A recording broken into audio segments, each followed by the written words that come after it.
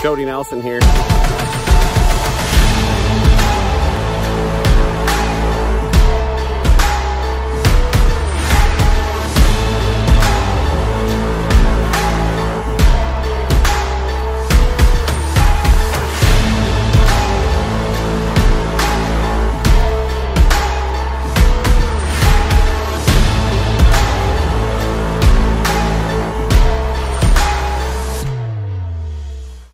Just wanted to show you a side effect of tillage. We don't really like to see it. As a matter of fact, we don't like it at all. We've understood now with the use of cover crops and some of these other sustainable farming practices, and by utilizing some of these soil health principles, we don't have to see some of these side effects, these negative side effects we're seeing at tillage. So I'm gonna show you this here.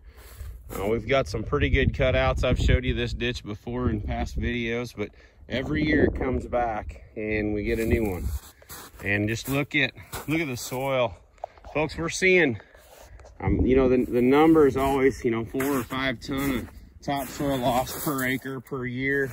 I just heard a number. It was actually probably closer, if you're figuring both wind and water, we're probably talking closer to 10 to 12 tons per acre per year of topsoil loss. So, you know, it doesn't seem like all that much. You figure 10 tons of topsoil, it's only the inch of a dime, you know, or the width of a dime. So we just got to stop. We really got to stop this. Look, we're getting down to some clay.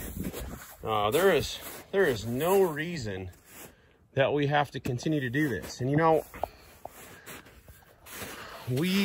I don't want to make it sound like everything, like this was all wrong. Everything the way we used to do it was wrong, because it was right. It was the best technology that we had at the time. But you know, we've understood now that we have a lot better technology. We understand how to utilize cover crops, and we've got way better equipment to help us with the beginnings and transitions to some of these soil health principles, to transition to no-till, transition to, even if you wanted to, I mean, there's lots of things you could do.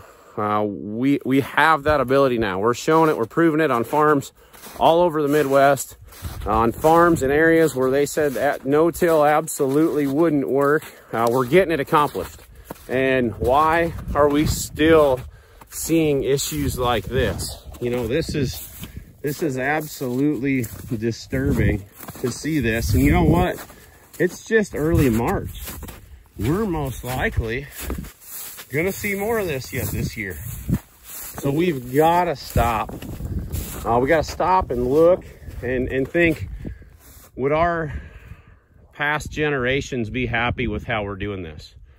Would they feel comfortable seeing things like this? And then we got to look at future generations and think, if we continue to farm like this, are our kids and grandkids and great-grandkids going to be able to continue to farm? I don't want to talk about climate or anything like that. You guys can have your own opinions on that. That's fine. I just want to talk about how to do this and why we need to really look at the changing of practices and incorporating some of these no-till principles and incorporating cover crops. If you've got wet ground and you say no-till just won't work for me, well, guess what?